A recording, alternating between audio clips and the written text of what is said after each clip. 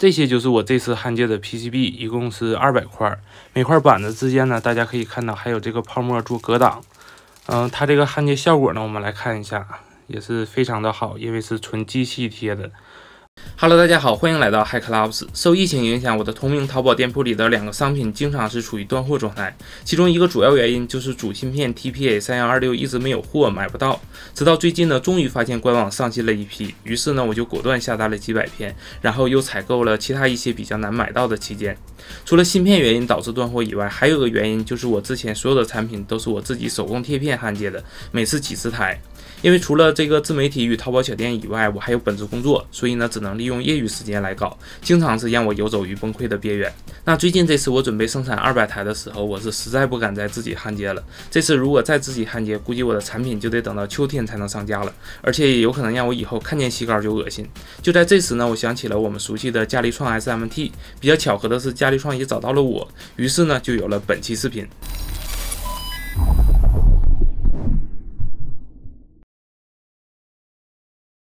对于在家里贴片生产电路板看过我之前视频的小伙伴应该都知道我是如何做的，我们来大致回顾一下。首先就是采购生产所需要的所有元器件，这里呢我建议大家如果是批量生产产品来销售的话，就尽量不要在淘宝上面采购器件了，因为淘宝上面鱼龙混杂，很容易采到翻新器件或者是冒牌货，一旦售出之后产生问题就非常麻烦了。当然如果是自己 DIY 来玩那就无所谓了，像我的话几乎所有的器件都是在比较大的元器件专销平台上面买的，就比如立创商城。这些大的经销平台还是比较靠谱的，虽然价格有可能会略高一点，但是能保证都是原厂料，同时呢也都会标明出厂年份。像我的主业是研发工业电子产品的，我们的产品经常是售出被安装到荒无人烟的野外，这时一旦设备硬件出现问题，就需要到现场去解决，真的是费时费力。所以元器件这点钱与售后成本相比，真的就不算什么了。采购好元器件以后，就是 PCB 的定制加工，比较知名的就是嘉立创了。我做这期视频的时候，简单查了一下我个人在嘉立创19年以后打板的数量，一共是101次，平均下来几乎每周都会打一次，其中应该有很大一部分是免费白嫖的，在此呢向嘉立创表示感谢。最近免费的规则好像是有点变化，据说6成板打样也免费了，不过好像是需要使用立创 EDA 才可以。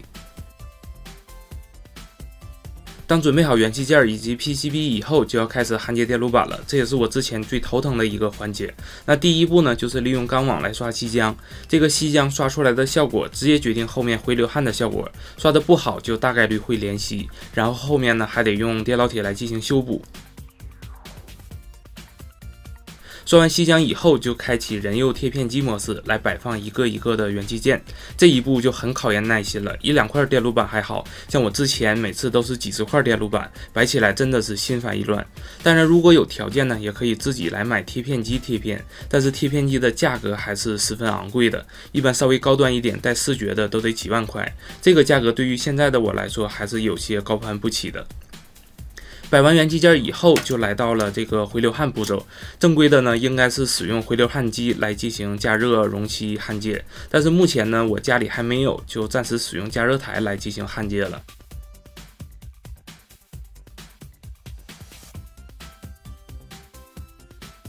回流焊完以后，还需要使用电烙铁来对联系的部分进行修补，以及焊接直插的元器件。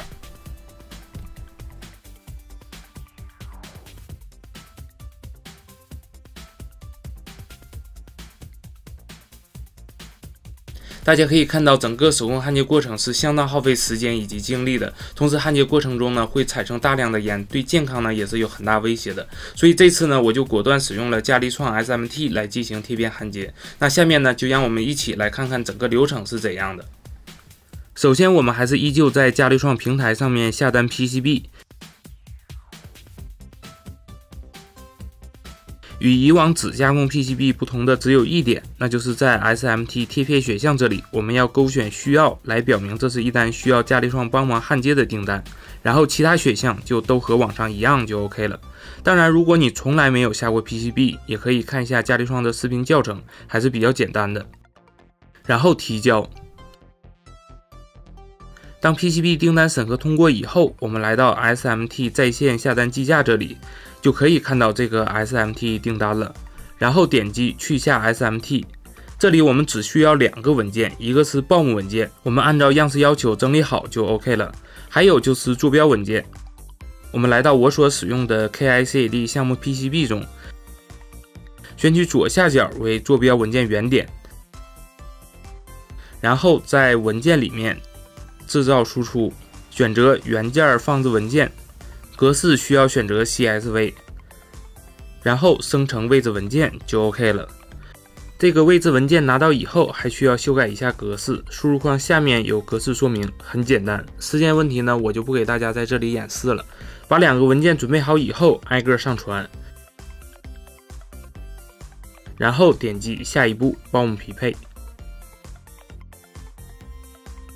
左侧就是自动为我们匹配的器件，同时右侧就可以看到 3D 预览图。大家可以看到主芯片 TPA3126 位置就放错了，我们可以右键来进行调整。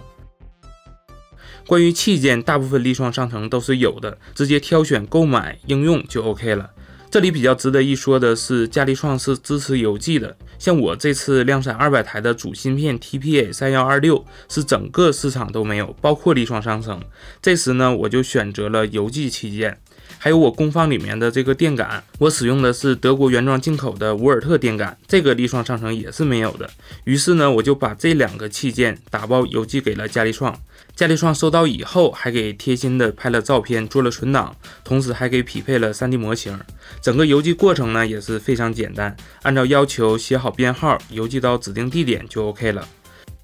当我们把报幕单都匹配设置完成以后，就可以点击备货完成下一步，来到结算页面。像我这次一共贴片焊接了200台，因为最近有活动，拓展库货料费减免，导致 SMT 的费用一共才522块钱，核算下来每块的焊接费用才2块6毛钱。即使没有优惠，算上货料费，折合每块板子的焊接费用也才3块多，真的是非常划算了。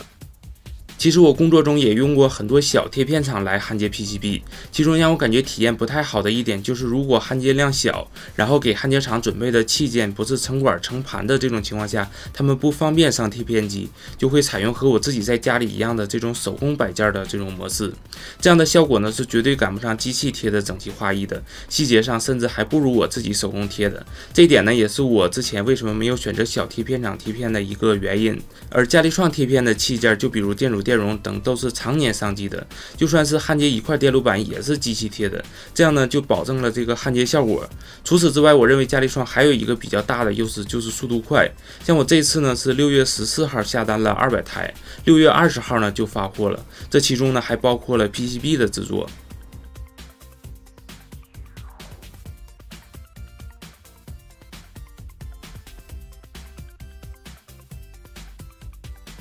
这些就是我这次焊接的 PCB， 一共是200块，每块板子之间呢，大家可以看到还有这个泡沫做隔挡。它这个焊接效果呢，我们来看一下，也是非常的好，因为是纯机器贴的。